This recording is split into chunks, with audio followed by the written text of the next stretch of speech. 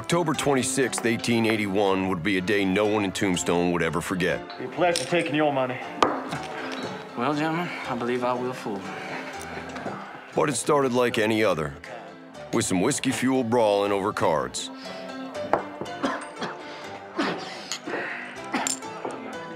Thanks. Call. Let's see him. Freedom and Wheat, Dr. Holliday. Son of a bitch. Son of a bitch, cowboy! You ain't healed!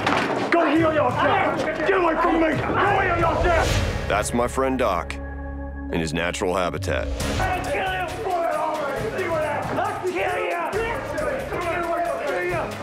you! The man who feels that he has nothing to lose is just the kind of man that you'd want to have on your side in a bar fight.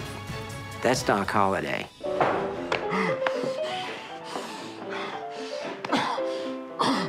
Doc Holliday is an interesting cat because he's dying from tuberculosis, launches himself west so that he won't burden his family back in Georgia, and he basically walks into every saloon and says, "Kill me."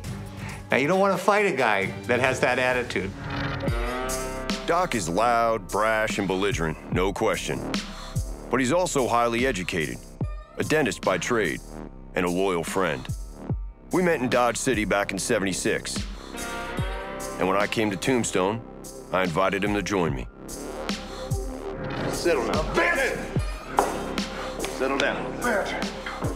Some say we've jeopardized our own reputations by associating with Holliday, who seems to have a knack for making enemies. But I owe him far more than friendship. There came a point when Wyatt says that Doc Holliday saved his life. I was working the beat one night in Dodge City when some drunken cowboys got the drop on me. Go somewhere with that?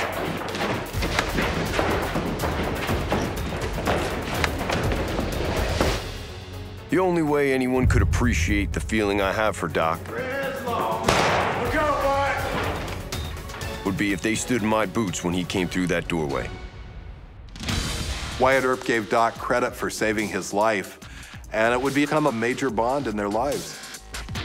One of the great friendships, no doubt about it. They were who they were, and it was very hard for them to find people who could accept them. So to have someone that you didn't even question as to whether or not they'd be there for you in a time of real need, and those were times of real need, was probably some of the greatest things in their life.